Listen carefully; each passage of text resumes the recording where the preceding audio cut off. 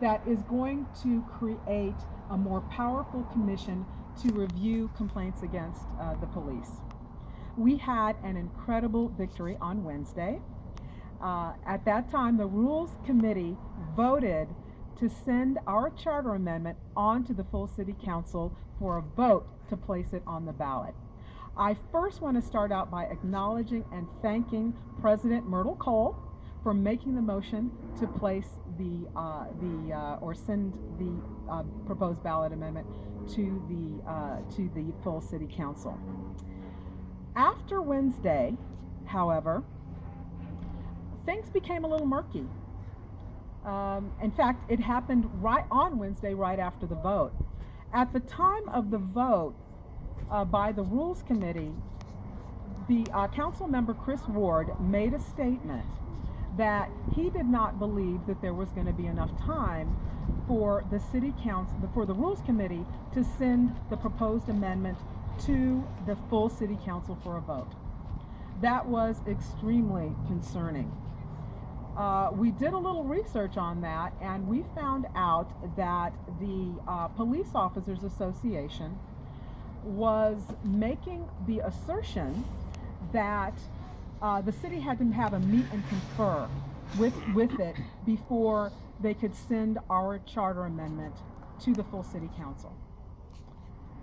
A lot of in-depth research has shown that that's not true. The city is not required to have any type of a meeting with the Police Officers Association before putting this charter amendment on the ballot or before even sending it to the City Council.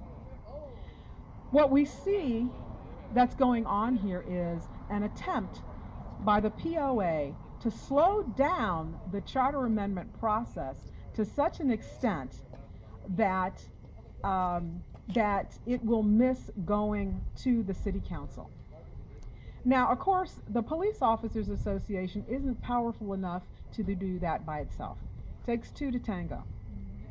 So our questions here today are, okay, the POA wants to sabotage this charter amendment that it's against by slowing down the process of this charter amendment getting to the full City Council. Our question here today is, what is the city going to do to prevent the POA from sabotaging this process? All right? It is the city that has the ability to make sure that this charter amendment goes from the Rules Committee, which has voted to send it to the full City Council, that it go from the Rules Committee to the City Council in a timely manner. And over the past week, since the vote, the Rules Committee voted to send the charter amendment to the full City Council, we have been writing and calling all facets of the city attorney, the city council members, so that we can get some idea of what the city is going to do to make sure that the City Council is going to be able to hear this charter amendment. And unfortunately, we have really not had our questions answered. So we're here today to get not only our questions answered, but also to get an assurance that the city is going to do everything within its power to make sure that this charter amendment is heard by the full City Council, so that the full City Council can vote to place this on the November 2018 ballot, and so that the people can decide what kind of oversight, what kind of community oversight they want over police officer complaints. And so we've got some great people here today, and I think the next person who wants to get up and who wants to get up here and talk about this is Monica Montgomery. Thank you, Andrea, for all of your hard work, the Earl B. Gilliam Bar Association, and also Women Occupy San Diego. Generation Justice is here. We have many activists, community leaders here standing with us today to demand transparency from our city, to demand action from our city, to listen to the community's voice, and to let the people vote. And so I'm here to just point out a couple things. One is, right now we do have a community review board on police practices. We are asking that the authority of that board be expanded by way of making it an independent commission. That's what this charter is about, so that the people that are the civilians, the people, the everyday people that are reviewing complaints that have been lodged by the public, that those people will have the authority to really do a good investigation. And so that is what we're asking for. Really, any entity, any person has to be held accountable. That goes across all spectrums, and that's all we're asking for.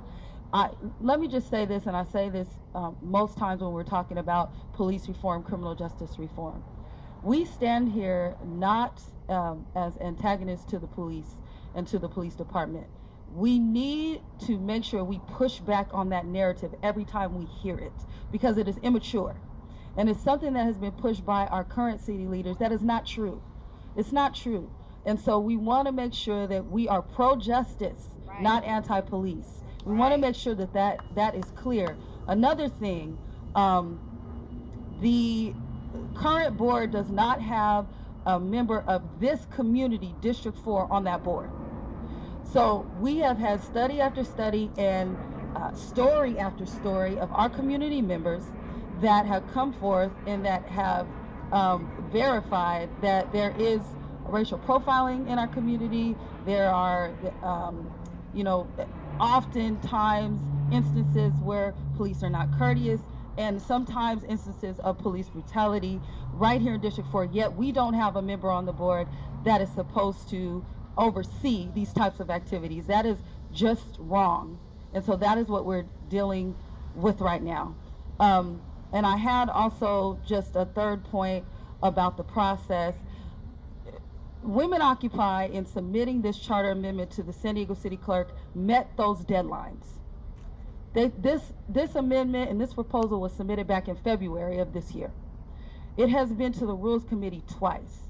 It went to the Rules Committee in April and didn't come back to the Rules Committee until July, which only gives the city less than 30 days to do the things they say they're required to do in order to get it back to full council and then get it to the ballot where the people can vote.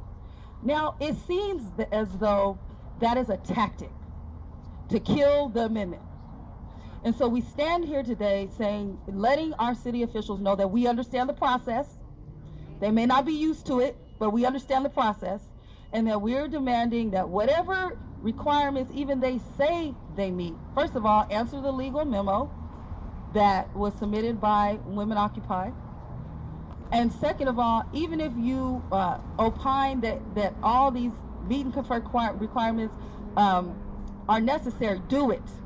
Just do it. Do it before the deadline so that the people can vote. People have put countless hours into this. It is something that city officials have been hearing for decades. The community demanding more police oversight, stronger police oversight, a board or commission with teeth. Just do it. That is all we're asking. We have done everything that we've been required to do. So we're asking our city officials to do the same, okay? So our last speaker, I'm gonna bring up Genevieve Jones-Wright, Deputy Public Defender, and also Commissioner on the Gang Commission. And so let's bring her up. So again, Genevieve Jones-Wright, I want to make sure that we all know that I'm speaking in my own personal capacity, and these are my views. But what I will say is this: we can't stop at just saying that last Wednesday the community had a victory. There is no victory if nothing comes of it. So the Rules Committee voted to take this charter amendment to full council, and we need to make sure that that happens. Right. Like Monica said, the community, Women Occupy, Earl B. Gilliam Bar Association, met the timelines. They did everything they needed to do. And I am a board member of the Earl B. Gilliam Bar Association, so I'm gonna say we did what we needed to do. And now our elected officials need to do what they have to do, and that is listen to the community. When I watched the comments from the community, I saw a variety of people who live in all parts of the city of San Diego, all concerned about the same things that the people here are concerned with.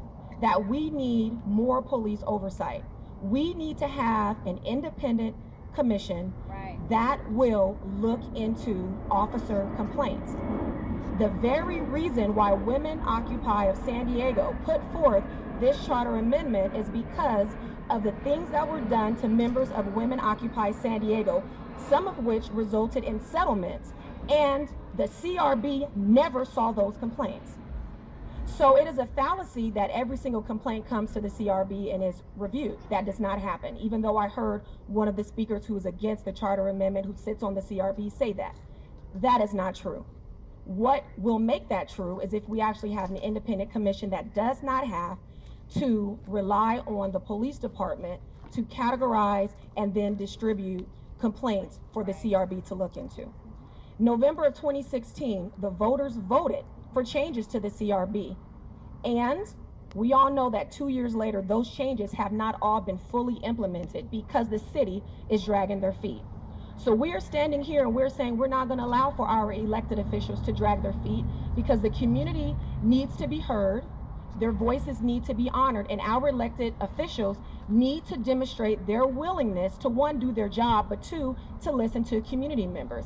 And that means since they drag their feet, because they've had this language since February of this year, and the president of this city council elected to move this very important item all the way to the July agenda, they need to beat the clock and make sure that this is voted on by the full council by August 1st, so that that vote will go through before the recess.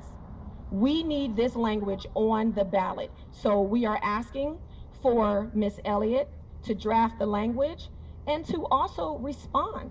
Community members want to know.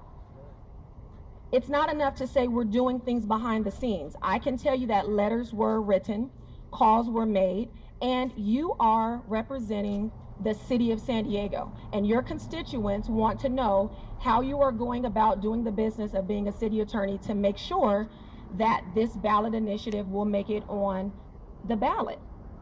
And it's not too much for us to ask President Council Myrtle Cole to say, where are you in the process? Are you helping to facilitate this? Hi, Ms. Elliott. So this is why we are here. We're standing here because the community needs to be heard. It's not enough to say, yes, we hear you, we're gonna vote that this goes to full council, and yet it does not. I wanna say something else. There was a commission, a board that was put together by President Council Myrtle Cole, and that is the CAB. And we know for 2 years they haven't done the work that they were created to do. Right. And so we're not gonna take this anymore. Community members are standing up, and this is gonna be the last time that we're gonna see a 2-year delay. We are asking for a ballot measure in November because this cannot wait. This is an important issue. And I don't know if anyone else wants to speak. Tasha Williamson is coming to the mic. Thank you, thank you. My name is Tasha Williamson with Building Justice. Also a supporter of Generation Justice and Women Occupy and all of the leaders that are behind me. I want to say this. Elected officials sometimes forget that they were elected. They get this arrogance about them. I'm not quite sure why behind us we have such a show of force of the police department, but in this community it is intimidating. And so I would say to Mara Elliott and Myrtle Cole, which one of you is afraid of us? Because to have such a show of force of the police department when you know that the community doesn't have that complete trust is a disgrace. I will tell you that I have formally complained against this very SDPD police department, and I have been retaliated against for it. I do not have the same relationship that I had with this police department because of it. I do not believe in their system currently because of the complaints that I have brought forward and the retaliation that has happened to me. I do not believe that the police department does not need oversight with a subpoena part to it. I believe that they should be listening to we the people because we are the protectors of the democracy. They are the protectors of the law.